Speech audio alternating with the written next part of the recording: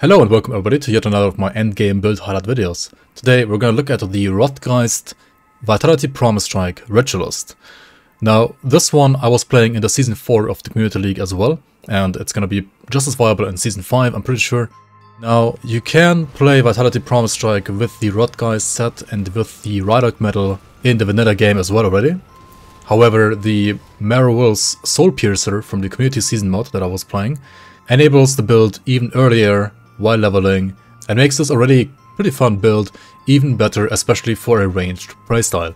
In the vanilla game you can use, for example, a Wild Blood Crusher to make this work with melee, or with the Soul Lance / Mythical Soul Lance as ranged. However, none of those items are really catered towards Vitality Promise Strike, and those are legendary items, so not quite as accessible, especially while leveling, as the Will's Soulpiercer. I use this build actually a lot in the season, especially to push the boundless dungeons and to push Shadow Realm. You can probably also kill quite some of these super bosses with proper kiting. You can, easily kill Mogdrogan already, and you can probably also, with proper kiting, kill somebody like Ravager, maybe even Kalagaja. Obviously, Blokar and Bourbon clones are easy anyway. And then you can also kill probably a decent amount of the league-specific super bosses. I killed Balog myself with this character, and some others might be also doable, maybe like Garia, I don't know. You can try to push the build yourself to the limit as well. But overall, the build is lots of fun, tons of fun. If you enjoy Promise Strike builds or all already, this is a very nice alternative. Visually, it looks stunning with the pink Promise Strike, and it is tons of fun. Let's take a look at the skill point allocation here for this build for the endgame. Now, obviously, Promise Strike is your main ability, so you want to max out the Promise Strike, max out Torrent, and max out Storm Surge, as well as picking the Thunderous Strike modifier to make Promise Strike spammable. You can actually also not spam Promise Strike on this character, or on this build if you want to, because the weapon also gives you -1 second skill recharge. So especially for specific super bosses, I can actually see using a cooldown Promise Strike being better, because you have to kite so much around against some of those bosses that you don't really have lots of windows to, actually attack or keep attacking. So you might want to play cooldown Promise Strike against certain super bosses. But in this case, this build was mostly used for farming Shadow Realm and the dungeons as well. So for that, of course, spamming Promise Strike is the smoother gameplay and is gonna be quicker at farming stuff. As a two-handed build, I also maxed out Brute Force. The percent physical and internal trauma damage is obviously useless, but the flat lighting damage will be converted to Vitality via the gear that we have to also convert the entire Promise Strike over to Vitality. The health is useful as well. Ritualist does have a ton of health though, so it's maybe not even that necessary. But the flat damage is still insanely good. Devouring Swarm, 17 out of 16 points here. I only have +1 war skills to Shaman, as you can see, and then other than that, just tons of points to Promise Strike. So only 17 points here, but 17 points still translate to 56% Vitality resistance reduction. So that is, mandatory to have for any Vitality build as a Shaman. 1 point Mogdrogan's Pact. The scaling of this isn't necessarily that great, to be honest. And yeah, some regen, who cares, right? On this build you don't care. Heart of the Wild, 6 points. 6 points is currently the sweet spot for Heart of the Wild when it comes to the percent health gained. Up to 6 points you get at least 3% per point, then you get only 2% health, and then after 10 points you get only 1%, or actually it's 1 to 2% depending on the points that you put. So 6 and 10 are the sweet spots. I decided to only go for 6 points because, well, we have enough health already anyway. We have tons of health, and the poison and bleeding duration reduction. Maybe in the future if there's some super poisonous or super bleeding boss, I don't know, but currently you don't need it that badly, and you're gonna leech against that anyway. The build has tons of leech. As long as you keep attacking in some way or form, you're gonna not have to care too much about poison and bleed anyway. We are maxing out the Oak Skin, however. Oak Skin is always nice for the flat armor, percent pierce and aether resistance, as well as defensive ability. So yeah, we put 11 out of 10 points here. Then we have 1 point in Wendigo Totem, and I think actually only 1 point in Blood Pact, but we have +7 points in Blood Pact. Well, the reason for this is, 1 point in Wendigo Totem itself is not going to do anything, right? You don't really care about that. The healing also only works if both you and the enemy stand inside it, and as a ranger build you kind of don't want that to happen really. Blood Pact, on the other hand, only requires you to stand next to the totem, and then you will get this bonus which gives you the percent vitality damage, flat vitality damage, and leech. So I mean it's perfect for like a vitality damage, especially like a weapon damage based vitality build like this one is. The second class is the Necromancer in this case. You can also choose, like, honestly, this kind of build is pretty flexible when it comes to secondary classes. You can play a Necromancer, you can play an Occultist, you can probably even play an Oathkeeper. But yeah, I would say Occultist and Necromancer are like the more obvious choices. In this case, I went for Necromancer. You have Bone Harvest, 1-pointed, 1-point Dread, and then like a maxed out Soul Harvest. Maxed out Soul Harvest is obviously insanely good because of all the flat damage being added to your Primal Strike attacks.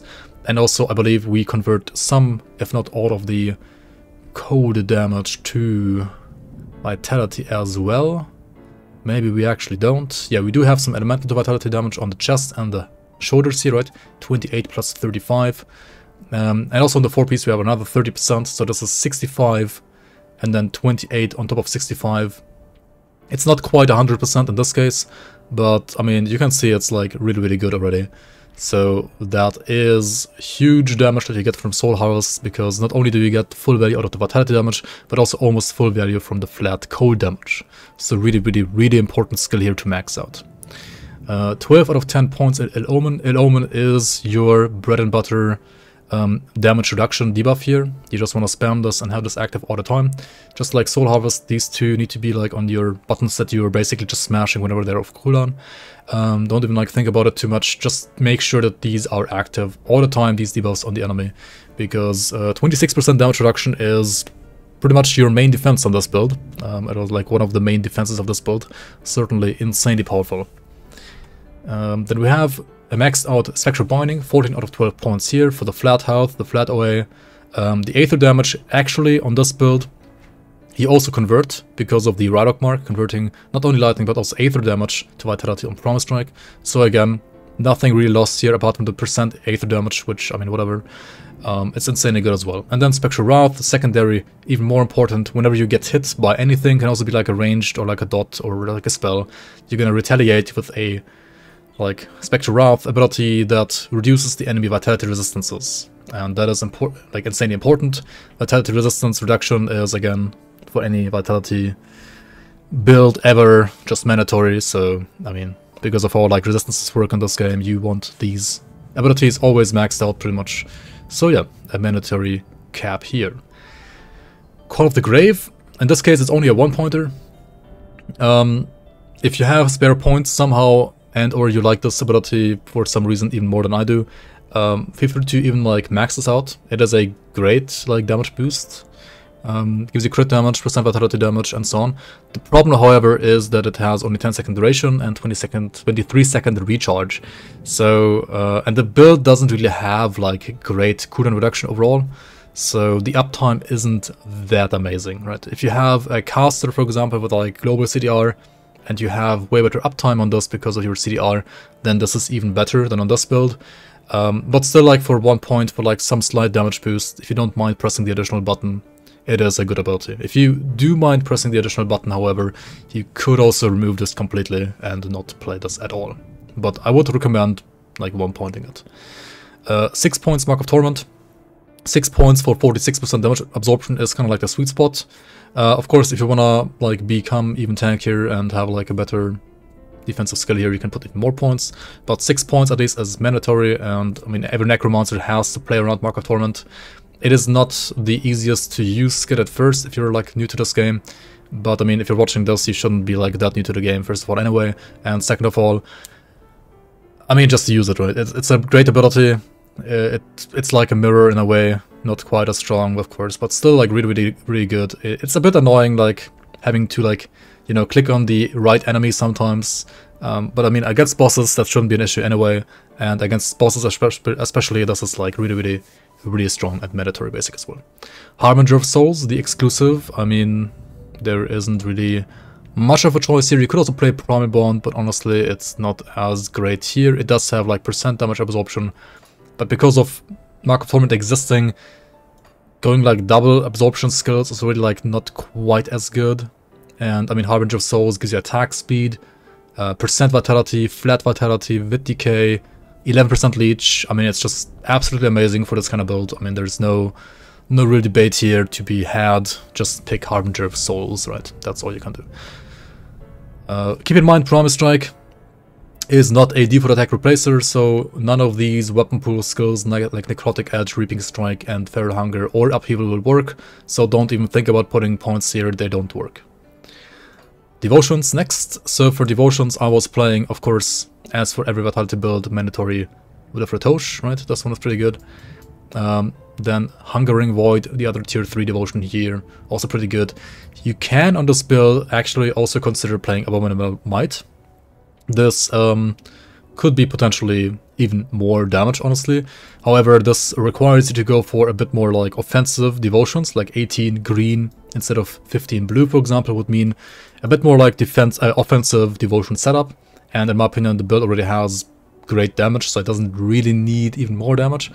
But A-Bomb over Dying God would be not a bad choice because the weapon itself has Chaos to Vitality conversion, and I believe something else here might have that as well. I'm not quite sure. But yeah, the weapon especially has Chaos to Vit conversion. So not only would you get like percent vitality damage out of this Abomination proc, you would also get flat Chaos, which you can convert to Vitality as well. So it would be a very, very good alternative to Dying God. Other than that, you need also flat resistance reduction, right? 24 reduced target resistances, like this type of debuff, this type of resistance reduction. The build doesn't have that from the masteries yet, so Raise the Dead is the choice here. On a Vitality build, you could also consider something like Tip the Scales, of course, that also has the same kind of resistance reduction. However, this one being a, you know, quick attacking default, I mean not the default, but like an attacking build, right? Raise the Dead has leech and attack speed on top, so these are just a natural fit for a build like this. Really, really good. Of course, this build being a 2-unit build, you pick Kraken, no debate there. Wendigo, in my opinion, like really strong for Vitality builds in general, and I personally like it more than Bat on like attacking builds because of this node right here. Physres and attack speed, I mean, insane. Bat doesn't have that, and the proc itself is also pretty decent. Gives you some like additional leech whenever you're not attacking. Whenever you have to like just run away from enemies, then you can still leech a bit from this Wendigo's mark. So that is like another kind of like leech safety net in a way. Tier 1 devotions to gain the affinity are Jackal, Spider, Satyr's Guide, Panther, and Lotus. So Spider, 6 green, really nice, has attack speed. So as an attacker build, you want Spider over, say, I don't know, like Candle or Hawk or Raven anyway. And then Jackal has total speed as well. Again, attack speed, really nice. 2% Physros as well on top, why not? Over Ghoul, because honestly, we don't need more leech. We have so much leech already on this build. There is no need for more leech, and Ghoul would be 2 more points, which means you would have to sacrifice other points somewhere else. So, Jackal it is. Now to get to the 15 blue, we have the Satyr's Guide. Movement speed, physical resistance over here, Cold Lightning Grass. Overall, like, pretty nice. Also the slow rest, it's not to be underestimated. Slow rest is really good as well for a build like this. Panther, just like a very generic good ability, or like good tier 1 devotion to give like 3 blue, 2 yellow affinity, and offensive ability and some crit damage. Lotus, on the other hand, a bit more defensive, 3 green, 2 red affinity, and then has 3% Physros over here on this node. Really nice. The rest is like, yeah, whatever. Some health, some energy regen, sure. And then pretty much the only like real safety net here, the only like circuit breaker this build has is the Turtle.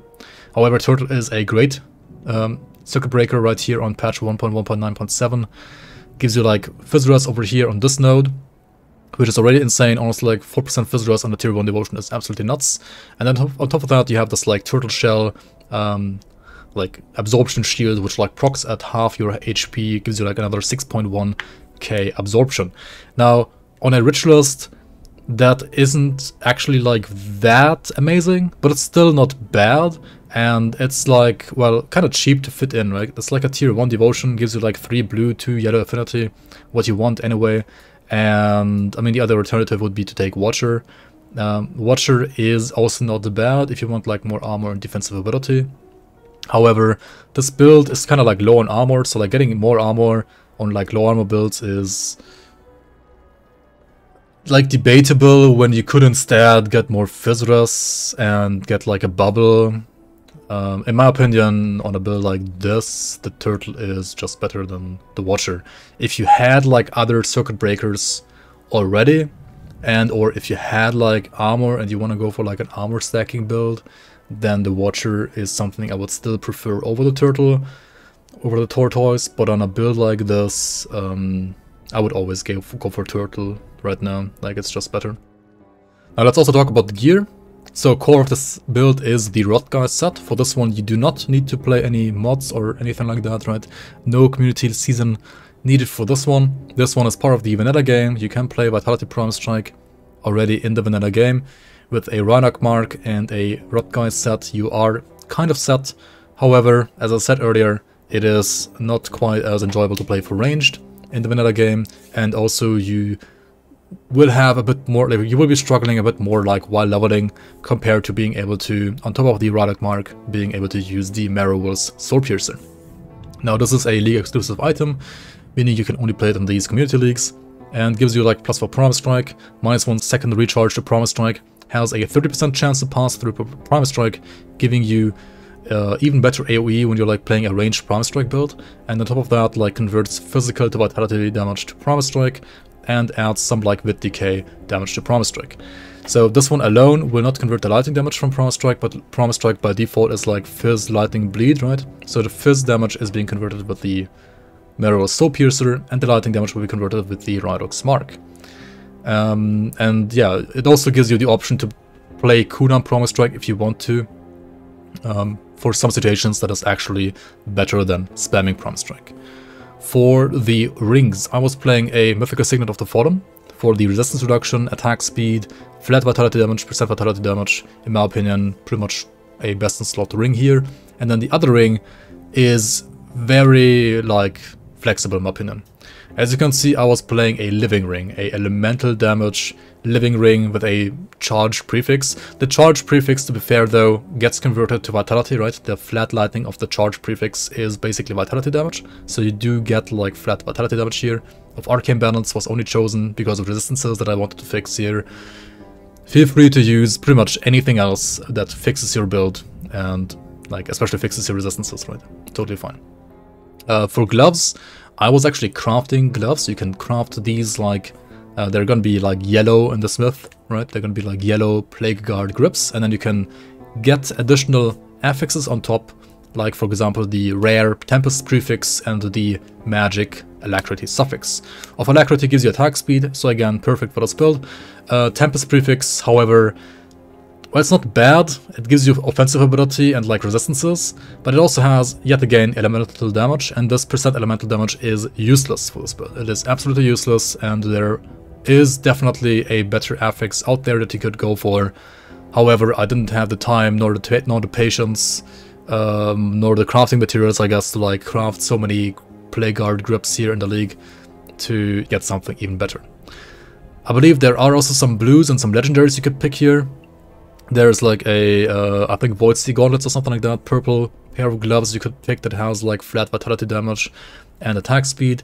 Like you just need to make sure that, or like percent vitality damage and attack speed rather. You just need to make sure that your gloves have attack speed and that they like support your build, right? You want to get like affixes or stats on the blue or the purple that fix your resistances, maybe give you like flat or percent vitality damage, maybe give you like offensive ability as well. The build was struggling, as you can see, a bit to like get offensive and defensive ability up.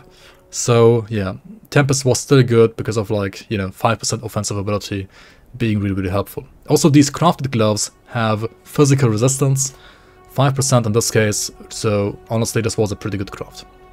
Same can be said for the Stoneplate Greaves. These are yellow boots you can craft, and then you get a rare, for example, Cleric's prefix on top, and a, for example, magic suffix of Fortitude. Here again, I was mostly using this to like fix my pierce resistance, I believe. Actually, I have too much on the boots. I don't even need that much on the boots. But they also give me like stun res, and then like 5% fizz res because the boots are awesome. And the Fortitude suffix gives you like physique, tons of physique, I believe, and Clerics also has health on top. Again, feel free to use a more damaging option here with like some vitality damage boots instead. There are many other options you could go for, but I just want to like also highlight that crafted items in Grom Dawn are indeed useful. They can be really good, these like yellow crafted items. They can really help fix the holes of a build that otherwise has holes in like resistances, for example. And I feel like sometimes people like focus too much on like purple legendaries or blue items. They sometimes might also like use some green monster frequents, but they sometimes also like just overlook craftable items like Plague Guard grips and Stoneplate greaves. These are insanely good. For the medal, of course, we're using a Rylock mark. It has the of readiness suffix, which in my opinion is pretty much the best magic suffix you can get in the game. And then it has the imposing prefix, which, well, doesn't add any vitality damage either in this case. It's just like physical damage actually, which is again useless. But it also is a pretty like tanky suffix, gives like some additional resistances, some health, some physique. So overall this was a decent choice here. Again, there are prefixes like, for example, Dreadlords, giving you like more vitality flat or like leech on top, or Incorruptible, giving you like insane resistances, or Demonic, giving you like more vitality damage and also stun resistance. So there are many other like affixes that you want to like look out for here, and this is not like the only thing you want. This is like the beauty with these monster frequent or like green items in general in Grim Dawn. There isn't like only one single affix combination that you want to look out for. There are many that work, and you just have to like, you know, try to fit together different like puzzle pieces. And there are like many different puzzle pieces that can, you know, create an entire whole image. You just need to like find the ones that like fit together, and then you can like basically create the same image using like different pieces. Lunar Valgoth Wasteguard, this one +1 all skills Necromancer, Chaos Divot conversion. Oh yeah, here's the remaining Chaos Divot conversion. That together with the weapon would have like 100% Chaos Divot. So if you do choose to first of all either play like an Occultist and have like tons of flat chaos there, and or you choose to play Abominable Might, you would convert pretty much all of the chaos damage here to vitality. So yeah, that is an option to go for that. In this case, my Lunar Valgoth affixes are again suboptimal. The resistant prefix had at least tons of poison rest, as you can see, like 79 poison rest, and I have only 26 overcap, so the poison rest on this was actually crucial. Of Scorched Runes, I think has like elemental rest and stuff like that. Not that bad either, but I mean, again, this item has % elemental damage. You do not convert % elemental or % lightning damage to vitality damage. It is just useless, and again, you could get a better pair of affixes here. However, I couldn't be like bothered farming Lunar Valgoth because honestly it's a pretty annoying farm to do in the main campaign, and I got some of these spells I believe in Shattered Realm as well. It's a little bit less annoying to get it there, but you also get like less per run compared to like just running here in the main campaign. In the end, these are kind of a pain to farm, honestly. It is easy to get like any belt, but like a belt with like the perfect affixes is pretty hard to get. So again, kind of like choose whatever you have, or like try to fit like the pieces of the puzzle together with the pieces that you do have, right? And don't try to like always go for like the perfect affix. There is no need to like GG stash or anything unethical like that here. Uruburg's Reaping. This is a great relic for pretty much any Necromancer that also wants to get attack speed or casting speed and or flat vitality damage. This one has flat vit damage, all damage, and % vit damage on top, so like over 100% vitality damage actually. Additional leech, health, attack speed, +1 necro. The active ability is useless in this case. Unfortunately, it requires a melee weapon, right? You can't use it here. And the completion bonus is also absolutely fucking useless. It is Summon a Blind Fiend and Raise Skeletons. I mean, I'm not playing a pet build here. So again, this build worked even with suboptimal relic completion bonuses, and maybe also not like the best rolls on this item itself. So if you know, like have more time than me for like min-maxing this character, feel free to, you know, make it better than I did. There is certainly some like room to improve here still. However, I couldn't be bothered in the league. Anyway, this build is tons of fun. As you can see from the gameplay that I'm gonna link down in the description as well. There are tons of like gameplay videos for this character. Check out the gameplay there. I probably won't bother like putting more videos here at the end of the video, like more gameplay here. Just check out the videos down below, please. And yeah, have fun playing this build. Maybe this league, maybe next league. Just right now there's no league actually. But yeah, maybe next league, or without the league mod, without mirrors, Soulpiercer, you might want to play it as melee and or with the soul lance instead.